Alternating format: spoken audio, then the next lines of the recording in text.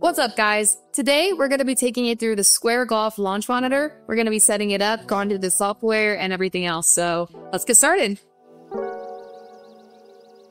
All right, so to start off, we need to go to the website for Square Golf. So the website squaregolf.co.uk/. So once you're on the homepage here, you just go to download software for Square Golf. Depending on what kind of computer you have, it'll be different options. So today we're gonna do it with Windows because we have a PC. So all you do is click that and then it starts to download. All right, once we have that file downloaded, we're just gonna go ahead and open it. All users. Yes, we want to allow this app. And then go through the regular software. Yes, install. It'll take a second to install here. All right, it looks like we have it all finished and it will pop up.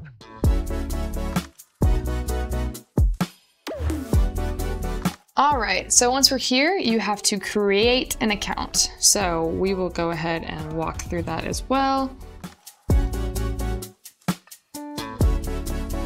All right, then you'll just get an authentication email sent to you, and then you'll be able to log in.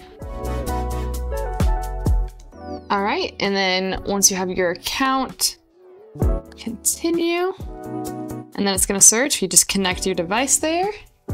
All right, whenever you first log in also, you'll be able to put in your credits. So there's a card that comes in with your box. It's green on one side and gray on the other with welcome credits for 1,000. You'll go up here to the square where it has a 0, credits owned, register, and then you'll be able to type in your coupon code, and that will give you 1,000 credits. So we have driving ranges. You can change either the Highland or the Bayport. So we'll change it to Bayport. We're tracking.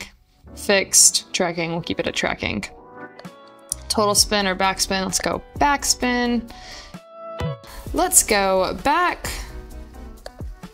and make sure that we have this in, let's do miles per hour, and then it's in meters, so let's make it yard. And then feet for the green. All right, in case you need to change anything, if you want to keep it meter, go for it. And then you'll just be ready to go here. So once you have your ball in front of your launch monitor, it will show up in the left-hand corner there. And then the ball will also show up on the tee.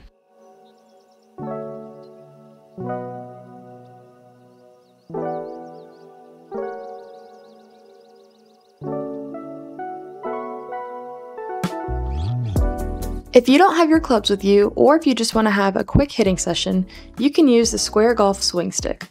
This swing stick lets you practice and analyze your swing anywhere. You can check key metrics in real time and use them to get better at golf. It's super convenient for quick practice sessions at home or on the go. In order to turn on your swing stick, you go to settings, turn it on. All right, let's go hit some balls. In the driving ranges, we have it at Bayport, tracking, and backspin and side spin.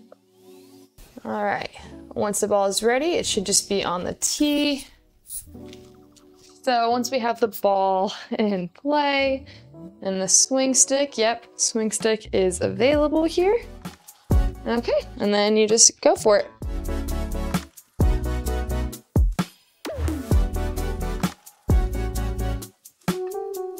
All right.